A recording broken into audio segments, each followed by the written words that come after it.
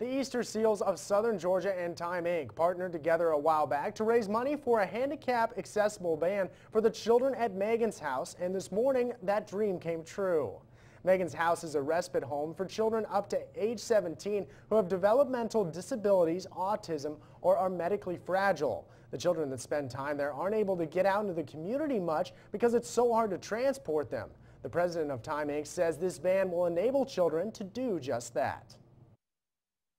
We wanted to get these children out in the community to connect with other people, go to the mall, go to church services, just be with other people. Holloman says a van like this costs about $50,000, but with the fundraisers they've had and the grants they've received, they were able to purchase it.